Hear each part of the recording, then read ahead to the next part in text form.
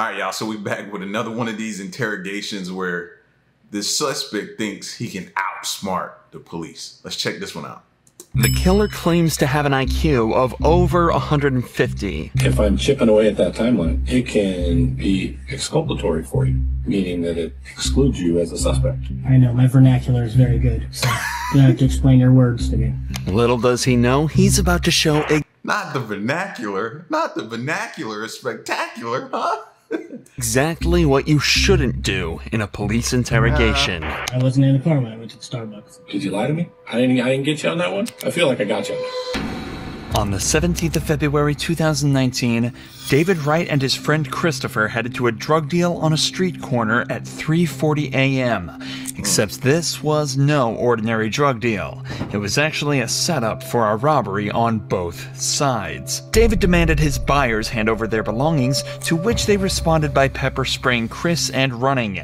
Seconds later, David drew a revolver from his waist and fired a single shot into Raul Quadros' chest, killing him instantly. David and Chris fled the scene and buried the revolver in a field, and went about their nights confident there was no way they could be caught. But unfortunately, they were almost immediately identified through multiple cameras around the area.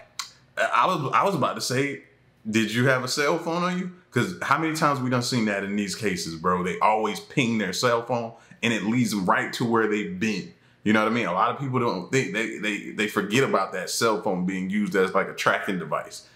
Everything went down in. David was brought in 2 days later, but still believed the cops would never find him guilty, and that his extraordinary intellect would carry him through the case. How wrong he was. So, like I said, I mean, it's already been in the media. 4 people have been arrested. It's not like we don't know what happened to some extent, you know, but there's always more that we don't know from every single party, right? Everybody has a little piece of the puzzle. We don't necessarily get the truth from everybody. So I would like to hear from you what happened. Well, I have no clue because I'm just now hearing about this. So, I mean, the whole, I don't know what you're talking about, is kind of out the door at this point. I got several people who have already identified you. You're identified on video. So it's not a question of that you were there. It's more a question of what led up to this. Because I don't think this is what was actually supposed to happen, right? So you're just going to play that you have no idea what happened because you weren't there. I was not, no.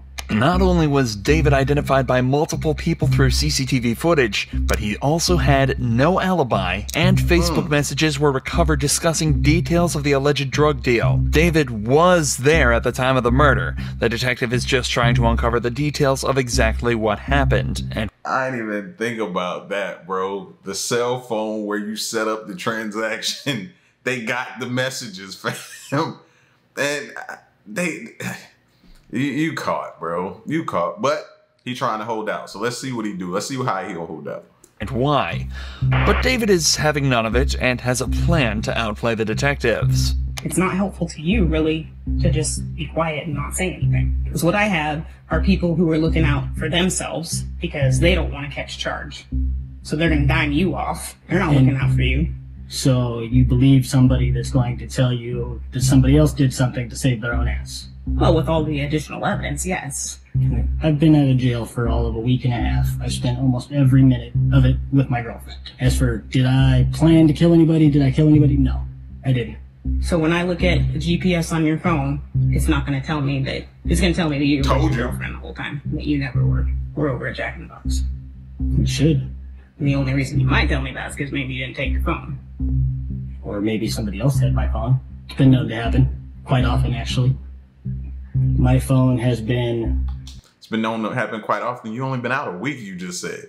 Fam, and that's another thing. You've been out a week and this happened, bro? That has got to be one of the shortest times in history to be released from jail just to turn around and go right back. Why even be released then? You should have just stayed. I left it in one person's car, and it took me a day and a half to get it back. When was that?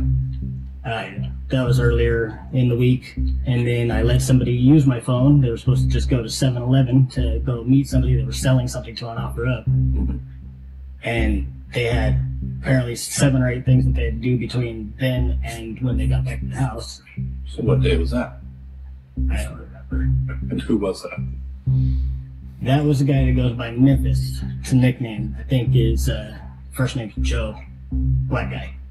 David's only current alibi and defense is that maybe somebody else had his phone and was at the drug deal instead. He also backs up his story by saying he doesn't remember exactly which day everything occurred on, something that can't directly be proven or disproven. However, for this to be true, that person with his phone would also have to dress exactly the same as David, have access to his Facebook account, and according to his own description of the perp, change the color of his skin. Yeah, for him to be, quote unquote, have this high IQ and be smart, he was dumb right there. That question there just makes you look like a liar, because now when they see you on tape and you saying it was somebody else, but it was you, everything falls out the window now, bro, for you. It's not looking too likely. You know why you're here and what's going on. I mean, at this point, you're literally the last person we've talked to, and the only person that has an allegiance to you is Chris. I mean, obviously people are not going to be shy about telling us who was there and who did what. And plus we have video. There's video at the Chevron. There's video at the Shell. You know that we have all your co-suspects under arrest. All I want from you is a reason. I understand what happened. I just need to know why. The only person I know you have under arrest is Chris. Okay. We have Cody under arrest. And we have Tannehill, what's his name, Ray? Ray. He's in custody as well. We have his car, the car that was used, the car that was at Chevron in our impound. They are all under arrest. Chris is under arrest because we viewed messages on the phones that organized picking you up. Those same messages from you to Cody. We have them on their phone. We've already viewed them. We have the Facebook communications between Chris and Brianna setting up the deal that happened where you guys showed up at the Chevron and walked down. This is how this plays out. Your girlfriend's going to be dumb enough to provide you an alibi on a murder charge. And then she's going to get roped up in a murder as an accessory. If you care about that person, you have just set her up for failure. And if you want your girlfriend jammed up because you just set her up for it, then that's your choice. You can't threaten me with jamming her up. It's not a threat, man. I'm just telling you how it plays out. Like, I'm going to go talk to her, and she's going to be dumb enough to lie for you when I got video evidence that you weren't with her. Like, dude, I get it. Like, you had a quick come up, right? I get it. I don't think you were a stone cold killer. I don't. Like, if you accidentally shot the dude because you flinched or you got scared because of something he did, now is the time. If you come up with that stuff later, nobody is going to believe a word you say. Ladies, this is a perfect example right here of you choosing the right dude to be with. Right? If he doesn't, for the sake of her, not getting her jammed up, confess right now and say, all right, I was there, this is what happened, to let her off, then that's super foul to get her dragged up into this too, man, because she's trying to be loyal to you. Like, that's super foul. Like, ladies, you gotta know. You gotta know who you dealing with. A lot of these people don't care nothing about you. That goes for ladies and men. They don't care nothing about you, and they'll let you get hung up right along with them. Right along with them. Would somebody accidentally shoot somebody? Because if your finger's on the trigger, it's called a sympathetic reflex. It happens to police officers all the time. I think that's a term that's been come up with just to cover their asses for shooting people. Well, you can try to make it about that. I'm talking about you. I wouldn't know. Never shot anybody. There is a lot of merit for staying silent in an interrogation like this. In fact, and just like that, he's gonna get her jammed up. In most cases, it's usually the best course of action, coupled with asking for a lawyer as soon as possible.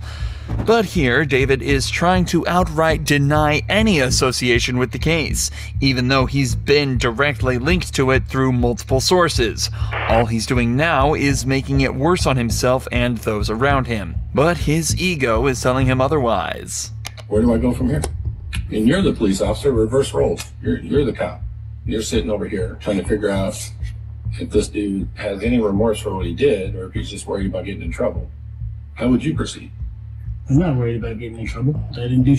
I'll just be upfront with you. We got Cody's phone. The one that shows your phone number and your address and the communications between you two. Like, I have it. Like, I'm not trying to be a dick. I'm just laying it out for you because that's Just because what I met up with somebody doesn't mean that I went with them to go do something. This seemingly plain statement actually carries more weight to it than you might realize. The detective presented David with a piece of concrete evidence that he's saying puts him dead to rights, to which he responds by confirming he had indeed met with Cody, but it went no further than that. Again, it seems like nothing, but now that detectives know this tactic works on David, they can attempt to use the wealth of other evidence they have to slowly extract a full confession from him. What's that Dave Chappelle little quick clip go? Gotcha! Gotcha! He got you right there, bro. Okay. So, when did you meet up with Cody then? 1, 2 o'clock in the morning, something like that. On what day? Maybe Saturday or Sunday. Okay. Where did you meet up? Over by my house. Okay. And who was with him? That I don't know. Was he alone? When I met up with him, yes. So why did you meet up with the dude that you didn't know? Because my friend Chris had asked me to. Okay. And so what happened after that? Well, he had tried to proposition me for a handgun. Mm-hmm. I told him I didn't have one. Okay. So, And you say why? no. So you guys meet up, you have this conversation, then what happens? He leaves. And how did he leave? Well, I walked back to my house and he walked back to whatever vehicle he was in. Okay. Why did you leave that out when we first started talking? You think that might be important that the guy under arrest for murder came to your house looking for a gun? Well, if I had given him a gun, then I think that would be important. Well, it shows his intent. I mean, of course it's relevant to the case, right? People buy guns for all sorts of reasons, man. Yeah, but in this instance, there was a murder. So they went on their way, just the Cody dude, and did you actually talk to the other guy in the car? How does he know who you are then? Maybe my name was mentioned when they were coming to meet me. But he didn't see you. Unless he seen me when he was parked. But you didn't see the car. I didn't look for the car. Unless I'm coming to meet somebody at their vehicle, I don't ask what vehicle they're in. Well, that's not, and again, don't take this the wrong way. I'm not trying to insult you, but that's not very smart. You're meeting somebody to sell guns, and you're not going to watch around you to see where they come and go? It was referred to me by somebody that I trust. Okay. I would still be on my six. So you clearly have a genuine distrust of the police. Is that fair to say? I distrust almost everybody. Being honest with you about the information that we have, trying to give you an opportunity. And I mean, you've already said flat out you don't believe that he has that information, but I mean, with everything he's told you, you have to know that what he's telling you is true. Well, whatever you have, you've got from people that may not necessarily be giving you information for the best of reasons. So Take the people out of this. Take them out. Who cares about the people? We've got other stuff. Communications and all those types of things. The video. So it's not just that people are telling us this. We're not relying 100% on people. If we did that, we'd be stupid, right? I like to think I'm not that dumb. You take a totality of everything that we have, we know you're involved. And for you to sit here and just say that you don't have anything to do with it doesn't make any sense. I think that you guys have me confused with somebody else. This interview has now been going on for over 40 minutes, and almost no progress has been made.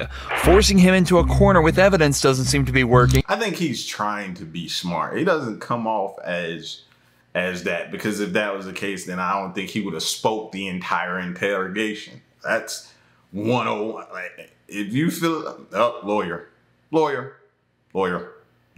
Every question, every answer out of your mouth would have been lawyer. But the fact that you sit here and think that you're going to be able to outsmart two brains that have been doing this and have trained highly interrogations tactics and stuff like that. You think you could sit here and just No, bro. Many have tried and many have failed. Trust me, the success rate is a lot lower than the, you know what I mean? For people trying to get over on the cop, it's low. And neither does running through the events of the night or even explaining why what he's doing is a bad idea for him. So instead, the detectives almost completely switch up and begin to threaten him with the consequences of his actions on his own friends. Dude, you're not this guy. You know you're not this guy. If you were, this conversation would be different. Yeah, I'm obviously not this guy. I meant that that is letting everybody else go down for him. I meant that type of guy. Ooh. That's not you. Ooh. You have a reputation as being a stand-up dude. I think that whatever those guys did that leads to you believing that they were accomplices and accessories and everything like that Yeah. would be their own fault if they fucking hang for it. Really? Even though, hypothetically, you're the person who pulled the trigger? So even though somebody else pulls the trigger, you're good with those guys going down. Your homie Chris, you're good with him going down. And I get it, you know what I mean? Allegiance to these other two dudes. I understand that. But you're good with Chris going down. Getting 20 years off of what you did. You're good with that? If you guys have him orchestrating and setting up something like this, then that's an awful. It's his own fault that you shot somebody. It's his own fault. And I guarantee you, Chris thinks they were friends. Oh, that's my boy. Your boy in there hanging you to dry right now. Trying to let this play out as if it was you and he don't know what's going on, bro. You know what I'm saying? That's why my circle is super small. Not that I commit crimes or anything like that. I don't commit no crimes, bro. I don't want no problems, no issues, no none of that. I don't want it because I got a family to take care of, bro. You know what I'm saying? But who you choose is your fam, bro. You didn't do things the right way. That's his fault. I ain't shoot nobody. He should put himself around better people. Okay. Oh my God. You know he's gonna read this, right? The I mean, he's gonna have audacity. disclosure. It's fine. I'd much rather not see my friend get in trouble, but if by you saying that you guys want me to tell you that I did something that I didn't do. Fair enough. I don't want you to tell me that you did something you didn't do. That's not what I want. I want you to admit to what you did do. Because it's not even a question that you did it. If it wasn't a question, you wouldn't be sitting here trying to get me to admit to something I didn't do. I would, because it's the right thing to do. You may not trust the police, but I don't want to jam up all these other dudes on a murder one charge for something you did. Because it's not right in my mind that other people go down for something that serious off of what somebody else did. So I do care about that. That's why I'm talking to you. Well, you're talking to the wrong guy. You don't care about those dudes? I'm not saying I don't care about him. I'm saying that you're talking to the wrong guy because I didn't do. That's And I think that That's not what innocent people say. innocent people that actually give a Yeah, no. You know how many people I've had in that chair, man? Thousands. You don't give a that's you. Like, enjoy your time. I don't care. Then I don't have any hard feelings for you. I'm just gonna move on to my next case. I just want you to know this isn't about you. This isn't personal. Like, you can say you don't care, but I actually think you do. I think you're being. So, with that said, so you agree that there's nothing more to say, right? If you don't want to talk to me, there isn't. Well, I don't want to talk to somebody that's going to keep on calling me a liar. I have yet to call you a liar. You've made the implication that I'm lying to you. Because you are. But there's a difference between calling someone a liar and then pointing out inaccuracies in their story. Ooh. There's a big difference. One is disrespectful. The other is not. Are Have I been misinformed. disrespectful to you? Have I been disrespectful to you? Have I insulted you or come at you hard or done anything other than You called me a liar. Yes, you did. You were lying. I'm not lying. Do you not freely admit that you lied to me in this interview? Where did I lie to you? About meeting up with Cody? About being home? Not going out at all? And then now you periodically are going out? Would you not concede that both of those things were lies? I don't go farther than a couple blocks from my house on foot to meet somebody very quickly and come back. Okay. That's not So- what you told me. That's You That's know not your what you house? said. That's not what you said in the beginning, bro. That's why I said IQ or not. You might have scored high on the test, fam, but you suck at this. You suck at this. I don't leave my house. I was home all weekend with my girlfriend. Right. It's on tape, man. There ain't no secret. Dude, I've got to walk my dog. Of course I leave the house, periodic. Okay. But as for did I go anywhere? So you were never at Casino in Evergreen, anywhere near there within 3 or 4 blocks Saturday night. I just want to make sure that we have this down. Let's see. Something. How far is the Starbucks on Evergreen? This fool said, let's see. That's you know what that means? I might have messed up. Let me see what I can do to kind of fix this. Which Starbucks? One on 75th. Yeah, no, I'm not talking about that. Okay, yeah, then no, I wasn't. Okay. So you're at the Starbucks on 75th? Earlier in the evening, yeah, like 8 or 9 o'clock, something like that. Well, that's not home. Did you lie to me? No. I don't even get a smile out of that one? I didn't get you on that one? I feel like I got you on that. Blatantly caught in a lie, it might not seem like it yet, but David is starting to get uncomfortable. If it's not been obvious throughout the whole video, the only thing he cares about is his own ego. Y'all been noticing his fingers twitching too? Them fingers been twitching and then they'll start momentarily, but then they'll go. They be twitching. I've been watching that the whole time. I ain't just said it. So now that that's been damaged, he's immediately on the back foot. And it's up to the detective to keep pushing and try to get him to move just that little bit further. Were you with someone? Yeah, Who? another woman. Who was that? I'm not gonna tell you that because she'd be very upset. Yeah, but it's a homicide. It can help prove that you weren't involved. How? Because if you're with her, right, that gets my timeline tighter. So you were with her from 8 to when? Not very long. So you don't Half hour at most. So you don't want to tell me who that is? I really don't. Okay. Were you in a car? You're on foot? I rode my bicycle. To 75th? Then how'd you get home? I got a ride from her with my bicycle in the back of her SUV. So there was a car. Did I get you there? I feel like I got you there too. Yeah, Saturday I appreciate it. night, I'm just Sunday looking for morning. honesty, man. I mean, at this point, I feel comfortable that you have lied to me several times. Yes. I'm looking for honesty so that I can rule you out. If you asked where I was Saturday night, Sunday morning, I did. yeah. So Sunday morning, late Saturday night, Yeah. doesn't cover 8 or 9 o'clock in the evening. Oh, okay. So then let's rewind. So Saturday morning to 8 o'clock, where were you? Most of the time, at home. Can you just lay it out for me? Why do I gotta like pull it out of you? Like, just I'm asking where you were, man, so I can rule you out. For the first time in an Whoo! Did he just wipe sweat from his brow? hour he's been sat in the interrogation room, David moves his hand from his lap and adjusts his cap. His hands have also been moving around very slightly and he's been stuttering over his words. His ego has been properly bruised, and he's starting to get very uncomfortable. If provoked, narcissists such as David are likely to suddenly snap in an instinctive effort to prove that they are smart and in control, but often give up all the information the cops need to catch them dead to rights. So the detective keeps up his no-nonsense direct questions to try and get him to crack.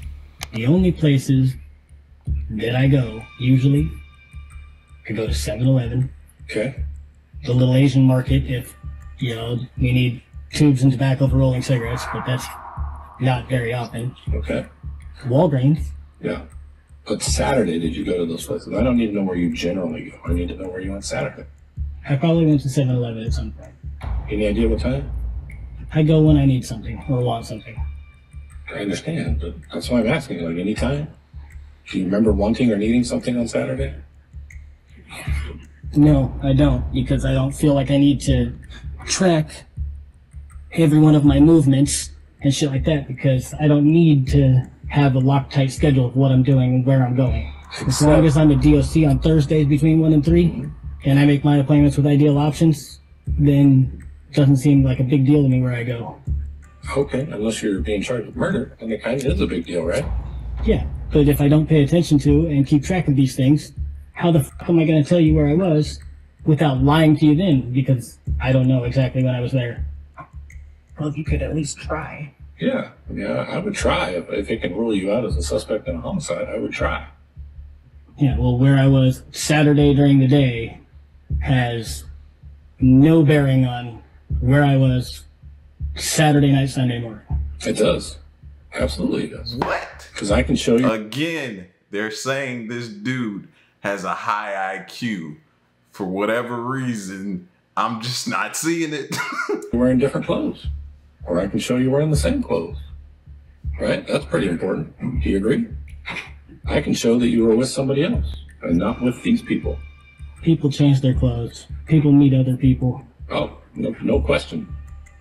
But if I'm chipping away at that timeline, right, it can be exculpatory for you, meaning that it excludes you as a suspect.